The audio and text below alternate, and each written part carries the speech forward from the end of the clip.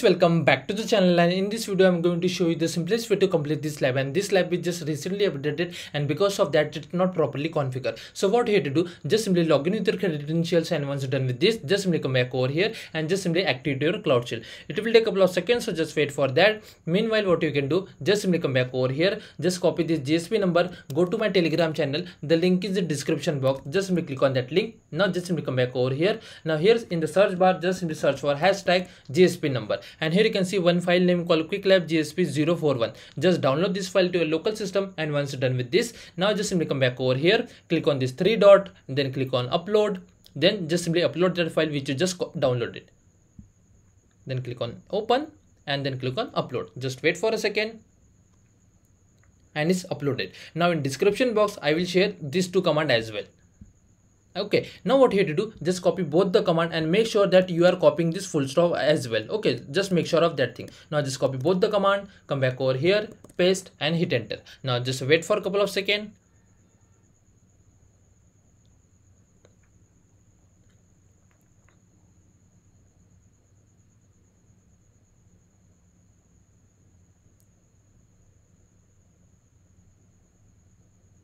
Now just simply click on this authorize. Now just wait until this command get execute, and once it's done, you are done with this lab. So just wait for a couple of more minutes and you are done with this lab for sure.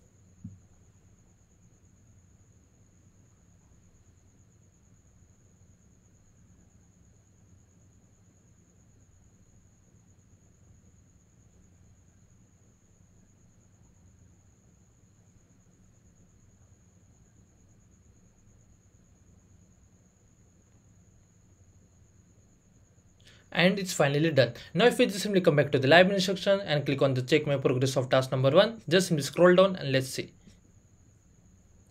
Click over here, let's see if we got a score or not. Okay, again just simply scroll down, then click on this check my progress. We will get a score without any issue. Now just simply check the score for the task number 3. Click over here, wait for a second, and we will get a score without any issue. Now just simply check the score for the task number 5.